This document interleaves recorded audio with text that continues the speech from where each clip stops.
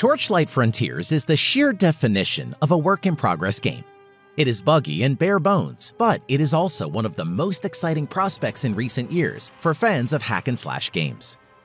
Runic Games' take on the tried-and-tested Diablo formula was always competent, deep, and above all fun.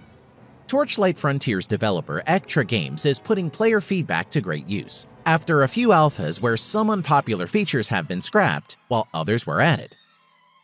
The first thing that comes to mind when talking about Torchlight Frontiers is the horizontal progression system. This is a way of making every frontier valuable and replayable.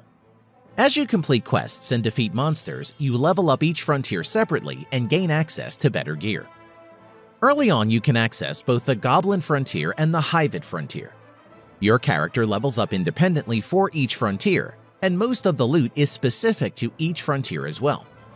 This means that a weapon that works great against goblins won't be as useful when you are attacking those disgusting bugs. Juggling those gear sets is huge, and that is why the wardrobe system was created. Wardrobes are used to swap gear sets instantly according to your next destination. With one click, you can swap your fire-based gear set with your poison-based weapons and armor, adapting to the frontier that you will be venturing next. The Torchlight Frontiers Alpha offers two classes, the Dusk Mage and the Forged. The Sentient Teapot has a steam bar to release a special attack, while the Dusk Mage must balance light and dark skills for optimal effect. I'm hoping that the number of classes will steadily grow before the official launch. Your character will have a loyal pet by his side. You can choose between the ever-faithful dog, the alpaca, and the owl. Not quite the most battle-hardened creatures ever, but they won't mind lending you a hand in battle. However, they are mainly used as a very convenient secondary inventory. You can send them to town to sell unnecessary items. Pets are a great distraction when it comes to large mobs or dungeon bosses, so don't underestimate them. The way that the pet animation glitches during the alpha is bonkers, but pay no attention, it should be fixed soon. The Torchlight Frontiers design includes both public areas and private dungeons, with limits of 8 players and a party of 4 players respectively.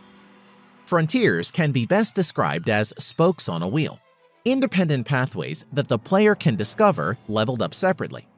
The current level cap is level 50 for each frontier.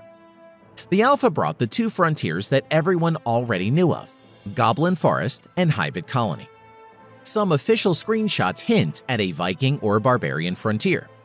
Let's wait and see what kind of surprises they have in store for us. While there aren't any major differences in gameplay between frontiers, there are a couple of features that deserve to be highlighted. In the Goblin Frontier, the forest is mostly inhabited by little goblins during the day. However, as soon as the night comes, skeletons make up the majority of the enemies. And it felt like night also brought an increase in numbers and aggressiveness, as well as better loot. But I can't say for sure if this was a mere coincidence. As for the Hived Frontier, apart from the slimier looks, it adds some environmental hazards where you must time your pacing right. As you go on your journey, you will stumble across resources such as logs or in stone. Harvest these whenever possible, as you can construct specific buildings and devices in your fort. Your fort is your home sweet home. The housing system in Torchlight Frontiers where you can build useful structures and decorate it with tons of clutter. You will have to return to your fort frequently. Thank goodness for portals. The reason is simple. The Arcanum, your skill station with its enticing set of skills to unlock and upgrade.